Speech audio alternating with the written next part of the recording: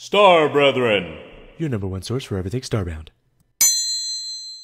Hello Star Brethren, Kamo here. So as it was mentioned in the Enraged Koala patch notes, you are now able to change your key bindings through a config file in your Starbound folder. So I'm just going to show you how to do that real quick. You want to go into your Steam apps, Common, Starbound, and then right here in the Starbound folder itself, there's a file, a config file called Starbound.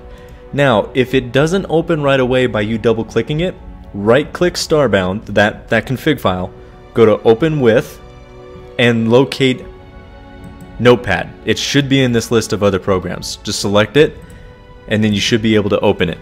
Now, when you open it, here's what you'll see. Now, a lot of this will just look like one big mess, and that's completely understandable. But if you look closely, it'll start to make sense.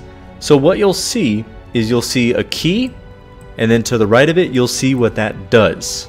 So here, for example, you got, in quotations, you've got C, as in Charlie, and then it says interface crafting. Now, for them, that's just a real quick shorthand way of saying how to open the interface for your crafting menu. So a lot of this is going to be reading in between the lines, you know, breaking it down, how much of it is shortened and how much of it's not. You know, for interface bar 8, they're talking about the hot bar.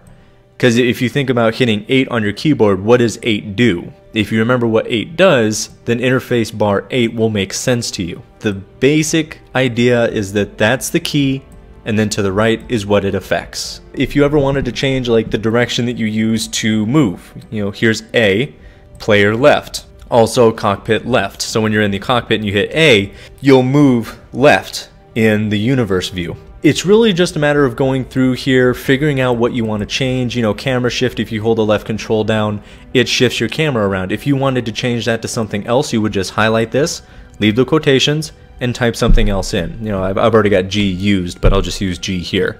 Now, when I save this and close this document and go back into the game, G will now be my camera shift.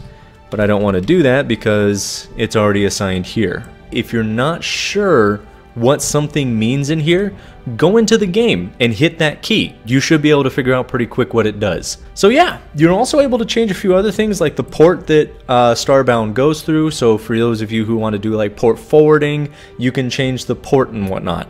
So I hope this makes sense. If you guys have any questions, please feel free to leave it down in the comments. In the meantime, you take care.